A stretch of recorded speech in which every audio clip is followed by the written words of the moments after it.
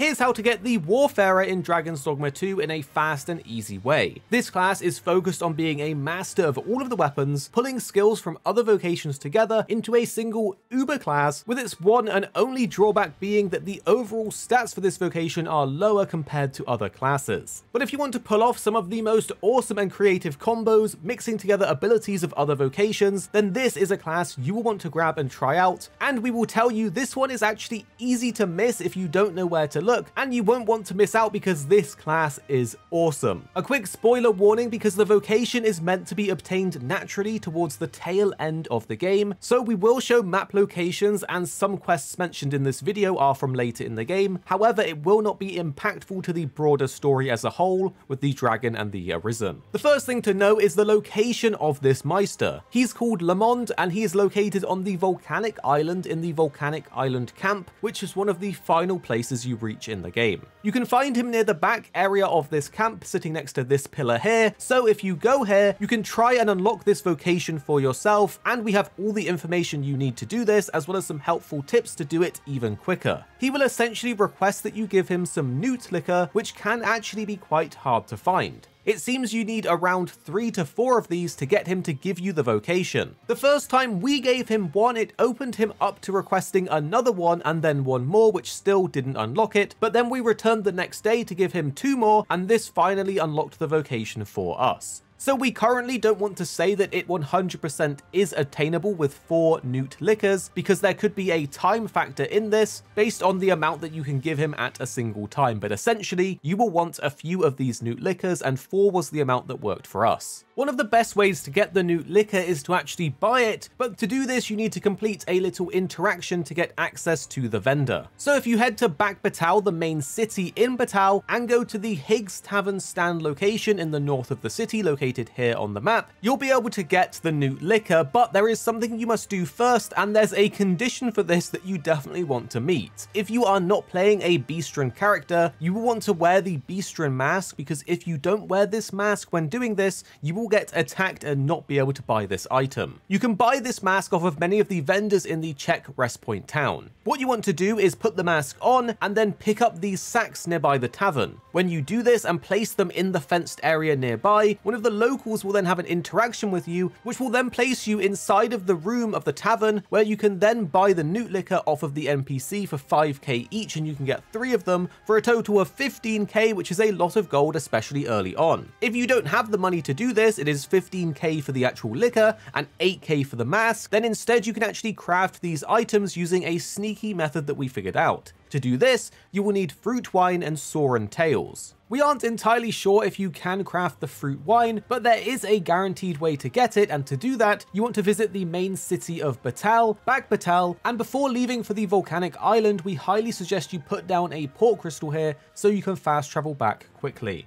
If you go to this following location in the city, you will actually trigger a quest where you'll get jumped on by a group of locals that aren't too happy about you being here. If you defeat them and then speak with Ragnall, he will reward you with some money and a fruit wine. You will, however, need a bunch of this fruit wine to make the 3 or 4 newt liquors that you need to give to the Meister. But luckily in Dragons Dogma 2, there is a system whereby you can duplicate items, and it's called forgery. It's an in-game system that you can quite easily do by heading to the checkpoint rest town, and if you head to the scrap store here, you can actually make copies of the fruit wine. If you request him to make a forgery of an item and then wait 2 days by sitting on the bench close by and dozing off repeatedly, you can then go back to him and receive the extra fruit wine, allowing you to duplicate this several times repeatedly. Then you simply need to locate some Soren tails, which again are quite luckily close by. If you head out of the town towards the tunnels, you will find a bunch of Sorens there. You want to focus on dealing damage to them from behind in order to cut off their tails. Not every tail you cut will have a guaranteed Soren tail drop, so this can take a few tries. Once you have these tails though, you can then craft the newt liquors by combining the wine and the tails together, and we actually suggest making a few more of these so you you have some extra spare. Once you have plenty of them, you can then head to the volcanic island camp where Lamond is located, and by giving him enough of these newt liquors, you will get the Warfarer vocation unlocked. Theoretically, you should be able to do this from the start of the game. It will likely take long to trek across the map as you won't have many resources like ferry stones, good gear, and port crystals, but again, theoretically, this should be possible if you trek across the entire map to get to him with the newt liquor items. Here's some tips if you're going to attempt this crazy journey at the start of the game to do a full playthrough as the Warfarer. The main blocker will be actually getting into Batal and the volcanic island. We recommend heading to Vernsworth, which you can do by heading to Melve and then using the ox cart to get to Vernsworth. Once you are in Vernsworth, you can then use the ox cart again to get to the checkpoint rest town. At the checkpoint rest town, there is a giant gate to get into Batal. However, the guards unfortunately won't let you sneak through unless you sneak into a carriage first. We used this Beastron mask for some extra cheekiness, which you can pick up at the scrap store in the town nearby. Normally, you would go through this gate, but you need a late game story related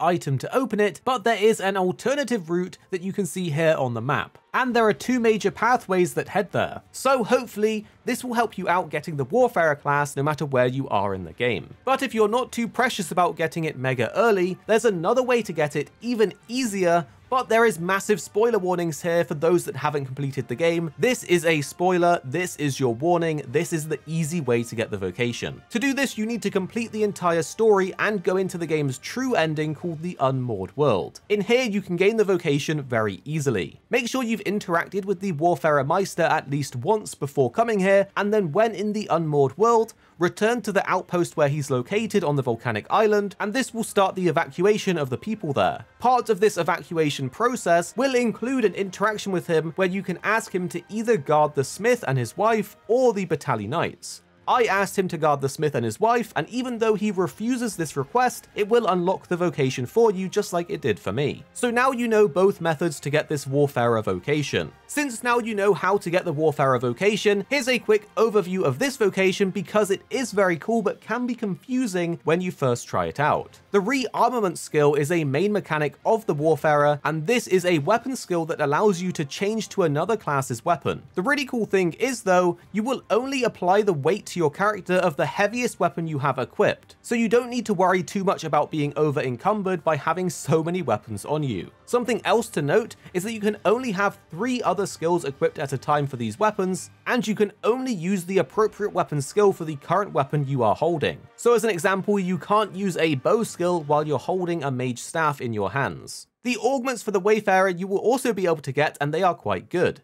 Zeal will reduce the stamina that you use when activating a weapon skill, and Dynamism will reduce how much the carry weight impacts your movement speed. Both of these are pretty good augments to have, and remember, these can be used on other vocations too. So there's what you need to know to get the Warfarer vocation. Drop a like if we helped you out below, and subscribe for more Dragons Dogma 2 coming your way very, very soon.